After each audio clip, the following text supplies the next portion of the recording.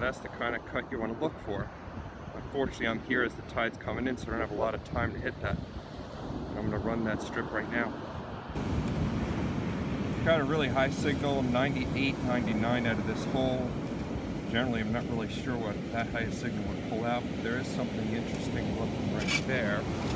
I'd say it's either copper or brass. It looks browner than gold. And it's got some kind of measuring units on it. That's cool. I'm not really sure.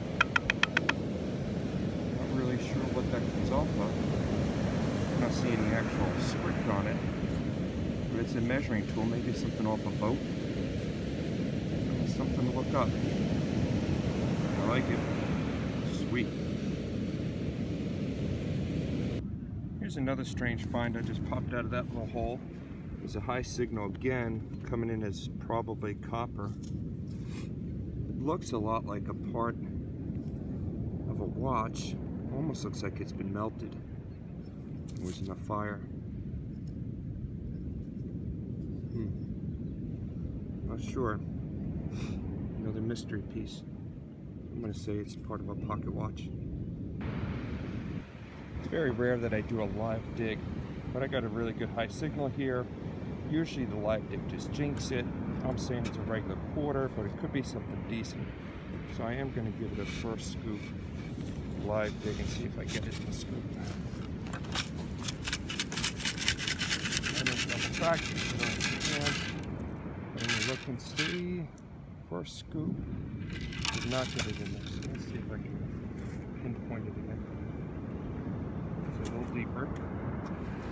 So I'll go one deeper. I'm right on it. And I'm saying I like it deeper. Oh, there it is. Just popped out. From the looks of it, it's just a clad quarter.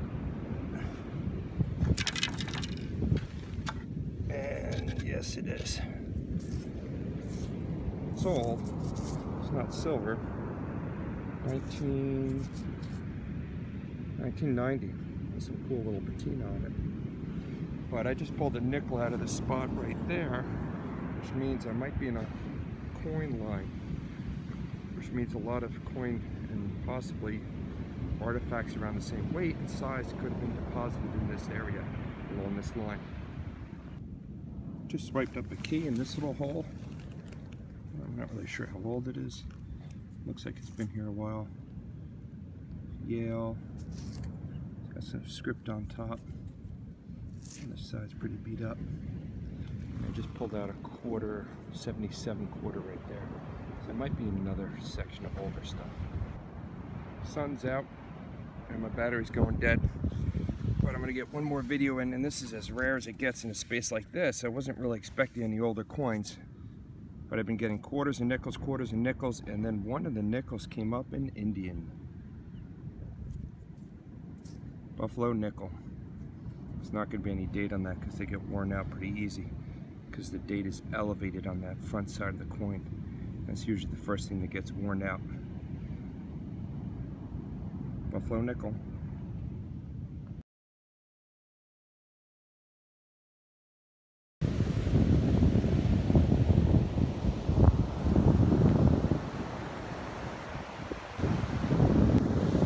I've been getting my standard copper bullets and pieces of kind of artillery shells. I usually find a cut like this where the sand has been brought in for beach replenishment. I think I have my first signal that isn't a bullet, that has some history to it.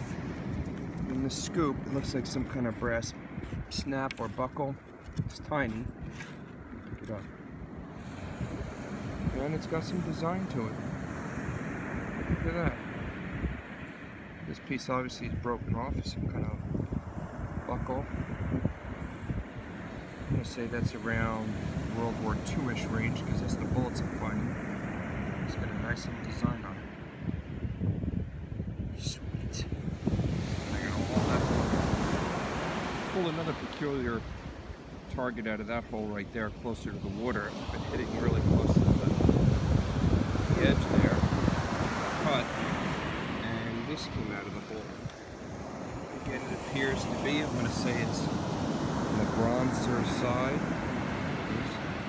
I don't really, looks fishing related, but again, I've never seen anything like that. Next target, coming in a little deeper now. Appears like probably the end of some kind of fork or spoon. Looks on the silver side because it is darker. It's kind of beat up though. It's old. It's got some design on that end.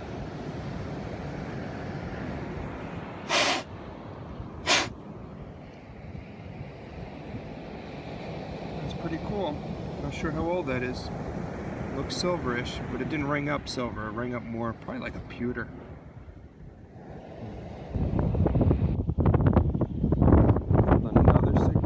Hole, and it is penny size, and based on the artifacts that I've been pulling up, I know it's got to be on the older side. Of course, it also didn't ring up as a regular clad penny, but it is beat up. I know it's hard to see, but I am getting the impression that that is an Indian head penny. There, oh, yeah, there it is. I don't know if you can see it. Right by my thumbnail is an 1880 something. Oh yeah, there it is. Indian head penny. I have some age here.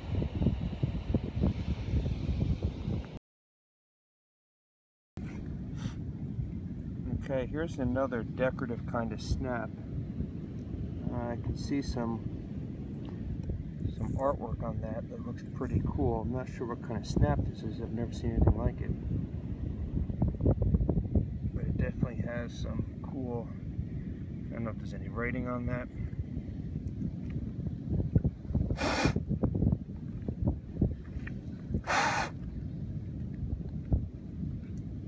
But that's something to check out when I get home. There it is. How cool is that?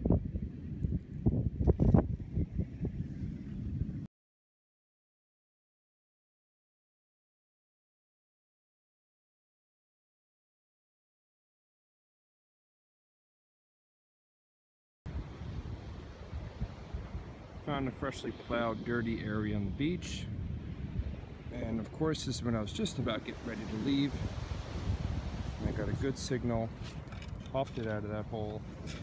It's looking like a dime size and a little darker than if it was a clad dime. And sure enough, it's a lady, another mercury dime. This will be here a few more minutes. 1944 double fours. About 8 steps later, after that last pretty beat up mark, I do have another silver dime. It's not quite as tarnished, but it sure looks like a silver dime. I'm guessing this is not clad. And it's another mark.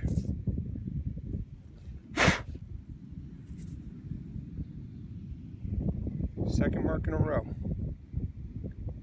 1940 something. I think you can see that better than I can. 49 maybe. Sweet. Twin marks. And not 4 more steps did I get a higher silver signal, and that hole pulled out something much bigger than a dime.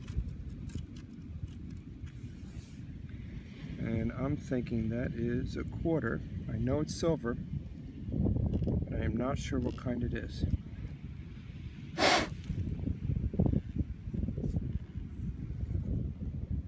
Well, without scratching the rest of it off, that is a silver Washington. Nice little silver area here.